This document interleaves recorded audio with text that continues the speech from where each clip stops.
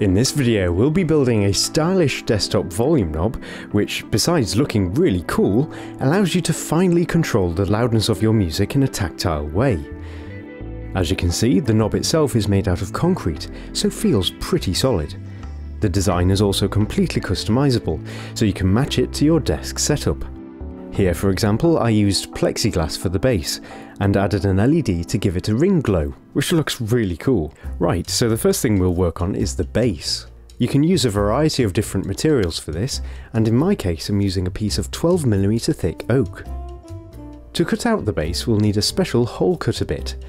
This can be adjusted to cut out a circle with the size of your choosing, and is pretty inexpensive. Once you're about halfway through the wood with it, flip it over and begin cutting from the other side. This gives you a cleaner cut, though it's still pretty jaggy, so we need to give it a sanding down. To do this we'll get a bolt that fits perfectly inside the central hole, and then clamp it in place with the nut and washer. We can now lock this into a drill and spin it over some sandpaper until it's perfectly smooth. If you give it some time it can look really good. Now what we need to do is get a bit that matches the size of the potentiometer we'll be using, which in most cases should be 18mm. This potentiometer, by the way, is what actually adjusts the volume, and I'll be covering it in more detail in just a sec. This bit can then be carefully used to expand the central hole to make room for the potentiometer's body. However, as there are pins to one side, we need to use a coping saw to make room for them. After you've done this, the potentiometer should now fit snugly inside the base. All we've got to do now is cut a groove for the wires to be threaded through later. The easiest way to do this is to use the coping saw to cut completely through. However, as my oak platform is thick enough, I thought I'd take the opportunity to try using a router, which is a tool I've actually not used that much. This is just a cheap one I'm borrowing, so it should represent what you guys can also do at home. After securing my base in place using the wood it was cut from and some double-sided tape, the first step was to adjust the height of the bit so it protruded about 1mm. I then carefully slid the bit between my marks, with the router faithfully carving it out for me. The bit was then lowered another 1mm, and the cut deepened a little more. This was repeated until it was 6mm deep.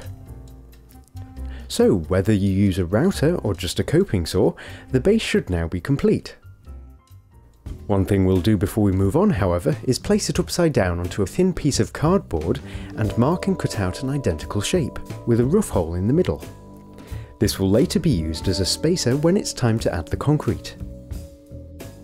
Now we can start working on wiring it up, which brings us back to the potentiometer. As audio is usually stereo, we'll need one that is dual gang, meaning that there are two stacked potentiometers in a single unit. It also needs to be linear, rather than logarithmic, and have a value of 500 ohms. As these are a little tricky to find, I've placed links to a suitable one in the description. Now, to transport the audio signal, we'll need a USB cable. Yep, it doesn't really matter what connections it has on either end, as these need to be chopped off so we can access the wires inside, but the fact that USB cables have 5 individual wires makes them perfect for this project, as we need to transport the audio both to and from the volume knob. So after trimming the wires, we need to group them into 2 sets so that we can wire them up correctly later. Here I'm grouping white with red for one audio channel, and black with green for the other audio channel. The ground wire can just be left on its own. These are now ready to solder to the potentiometer. So with the shaft facing upwards, the rightmost pin is the audio input, the middle pin is the audio output, and the pin on the left is the ground. This applies to the bottom set as well, only they're on a separate circuit. So we'll solder the first set of wires to the topmost pins, with red on the input and white on the output. We can do the same for the bottom pins, only this time using the black wire for the input and the green wire on the output. The ground wire can then be soldered to both the top and bottom pins on the left. With that wired up, we can now add the audio connectors, but before we do that, we can decorate the wire with some braided sheathing. This stuff is really inexpensive and is available in a variety of different colours. I'm going to go with a muted yellow colour to be somewhat colour coordinated with the base, but you can go with anything you like. To fit it over the cable, we'll first chop off the other end and then feed it all the way along the wire until it's 2 centimeters away from the potentiometer. We can then chop off any excess from the other end. As this sheathing is liable to fray, however, we just need to seal it by melting it slightly with a match.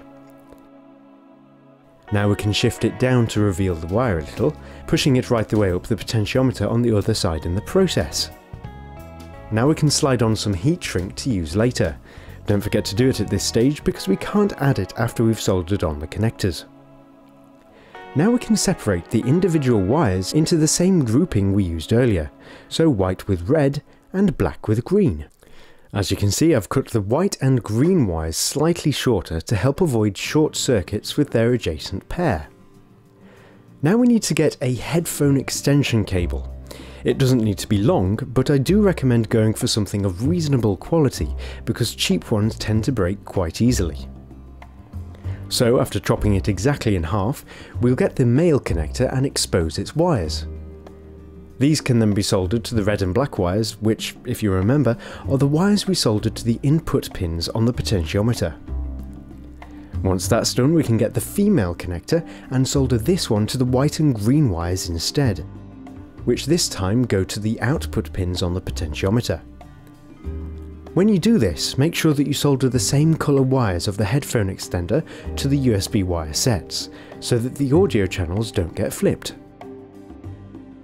As you can see, because the wires are at slightly different lengths, it's impossible for them to touch and short out. So after wrapping them each in electrical tape, the last thing to do is connect all of the ground wires together. This too can have electrical tape wrapped around it, and then we can slide up the heat shrink we added earlier and carefully use a match to shrink it around the cables. Once that's done, the potentiometer can be glued inside the base using some epoxy. When you do this, make sure that there's no chance of the glue entering the small gaps in the sides of the potentiometer, which would damage it, and also that the shaft is perfectly vertical whilst it sets. Once it has set, it's time to add the concrete, which is where this build gets particularly fun. The first thing we can do is add our cardboard spacer, and then wrap the whole thing in cling film to stop any moisture from reaching the wood. We can now mould some blue tack around the potentiometer shaft so that, again, moisture is prevented from seeping down inside. Once that's done, we can get some thin flexible plastic, like a piece of laminated paper or something from product packaging, and stick it to the perimeter of the base using some tape, which gives us a mould into which we can add the concrete. For this we'll need some sand, cement, and a container to mix it all in. We'll do a 2-to-1 mix, so for every 2 spoons of sand we use, we can add 1 spoon of cement. As we don't need that much of it, 8 spoons of sand and 4 spoons of cement should do the trick. Once it's all mixed together, we can begin adding the water. Be very careful with this as it doesn't want to be too sloppy. Try and get it to the consistency shown here. Now it's important that the mould remains perfectly level whilst the cement dries, so we can put it on top of a cup so that the cling film doesn't get in the way. The cement can now be added, using a spoon to prod it into the corners. You need to add enough of this so that it comfortably covers the potentiometer shaft. Now we can give it a bit of a tap to level it off. As the plastic might not be keeping perfectly circular, however, you may want to insert a disc that's the same size as the base to keep it in line. Here I used a base from a previous attempt. Now optionally, if you'd like to have the top have a super smooth finish, you can place another piece of plastic down on top whilst it dries. The difference this makes is quite significant to the final look, as it can trap air bubbles and make it look more interesting. Without the plastic it looks more like stone, so just choose the style you prefer. Either way, once it's set we can peel back the plastic to reveal its sides. Now we can carefully pull it off, as we've got to remove the blue tack from the bottom and the cling film and washer from the base. Now we can glue the knob back in place using some epoxy.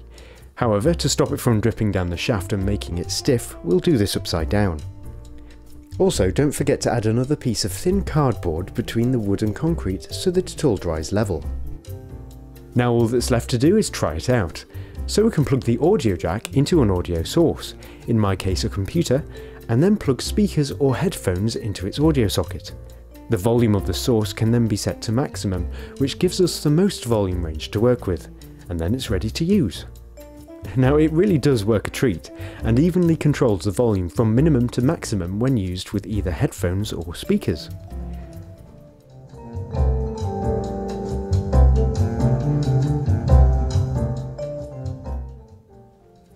Now feel free to use different materials too. You don't have to use hardwood for the bass, for example. You could use some MDF and then paint it.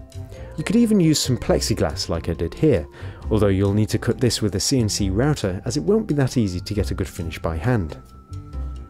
You could even add an LED for some illumination. If you want to do this, it's just a case of gluing an SMD LED face down and then running 2 extra wires in parallel with the audio cable. The other end of these can then have a resistor added, the value of which can be calculated with an online calculator, and then they can be soldered to the red and black wires of a spare USB cable, making sure that the polarity is correct. When plugged in, the LED should light up whenever the computer is on. Whatever you choose to do, I hope you have a good time building one, as it's really fun working with concrete like this and it's great to show to your friends. So that's it for this video. I hope you've enjoyed it, and as usual, don't forget to hit that like button and maybe consider subscribing if you haven't already. Other than that, I'll see you next time. Bye for now.